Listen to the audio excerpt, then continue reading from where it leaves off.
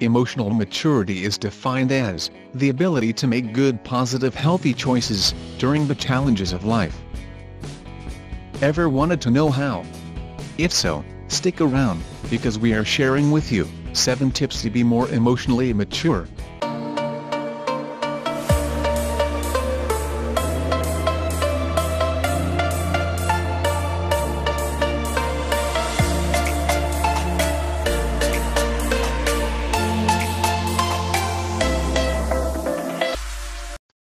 If you are new around here, make sure to subscribe with notifications on, so you do not miss any of our new videos. Also, feel free to follow us on social media, links in the description box down below.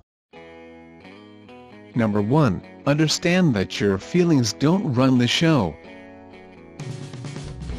We are not victims of our own lives. People are not out to get you or hurt you. The universe has not conspired to bring you down. Life is only partly what happens to us, and mostly how we respond to it. It's us who choose our reaction and viewpoint.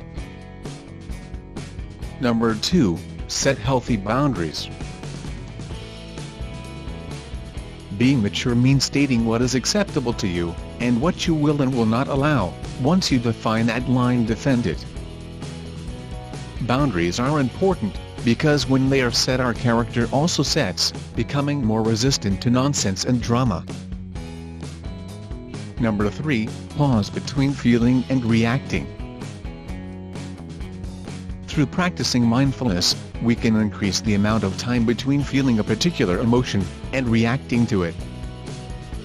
Between an event and your response is a moment. It's where you decide to surrender control, or respond in a more clever way.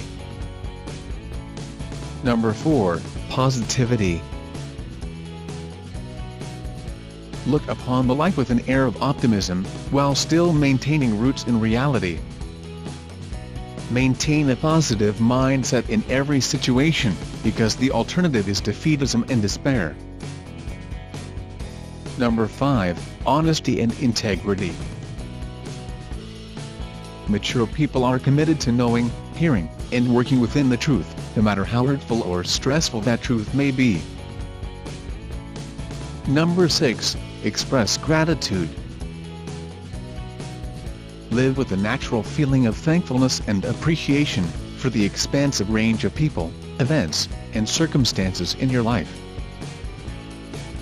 Number 7. Recognize and admit when you're wrong.